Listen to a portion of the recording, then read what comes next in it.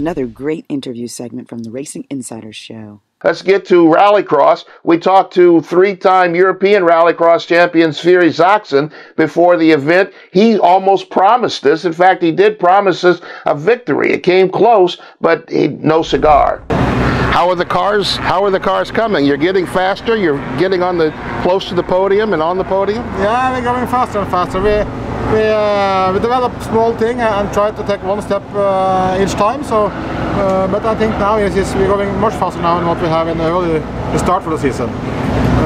But still, of course, we're still waiting for a new car. So I'm excited. Another car, another soup. You're going to build a whole new car.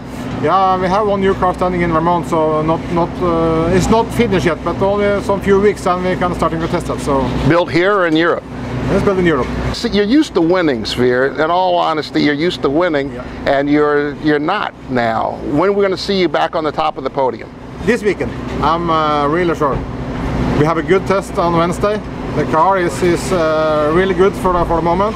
The other guys, what we're fighting against, them know we can beat them.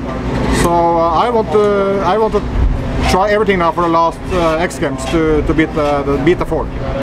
That's Sverre Isachsen, three-time European Rallycross champion. He's still getting his legs under him in Global Rallycross. Jim, what do you think about him in Global Rallycross? He's getting faster, isn't he?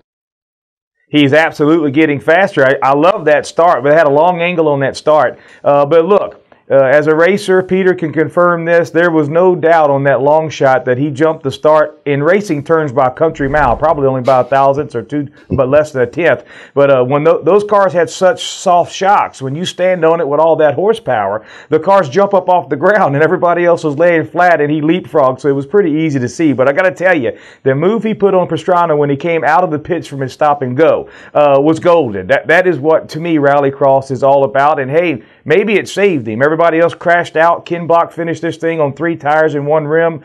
Scott Speed is out of it. He still gets up to 3rd right behind Tanner. I think it's a good outing considering he had to do a stop-and-go penalty. Bill? It was an incredible run, and you're right, that move, he just jumped out there like a driver. You're a driver, you understand this. That's my track. Stop me. Bam, and he jumps right out in front of Travis.